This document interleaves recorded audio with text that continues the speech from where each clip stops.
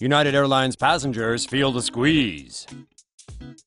United Airlines has confirmed it will retrofit some of its Boeing 777 jets to include 10 abreast seating in economy. The airline will reconfigure coach class in 19 of its Boeing 777s on domestic routes, mostly serving Hawaii.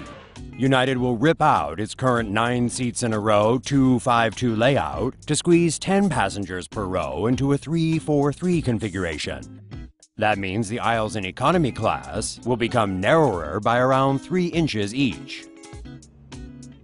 The new layout will also mean a reduction in elbow room, as seat width decreases from 18 inches to 17 inches.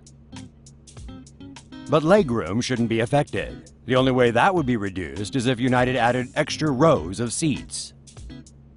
Capacity on a typical United Airlines Boeing 777 flying domestic routes will increase by 20 passengers, from 344 to 366.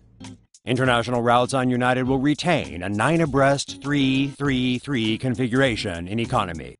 But the move reflects a growing trend in aviation, with a 3-4-3 layout used on at least some planes by carriers including Emirates, American Airlines, and KLM.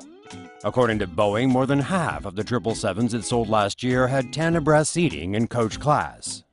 Increased capacity can help airlines raise revenue, which they say keeps fares lower. Adding an extra seat per row is one of the least extreme ideas floated by airlines recently. More out-of-left-field plans have included an Airbus patent for split-level seating, and French manufacturer Zodiac's idea to make passengers sit facing each other in a hexagon layout. Both Ryanair and Chinese budget carrier Spring Airlines have even said they would like to offer standing seats on passenger aircraft.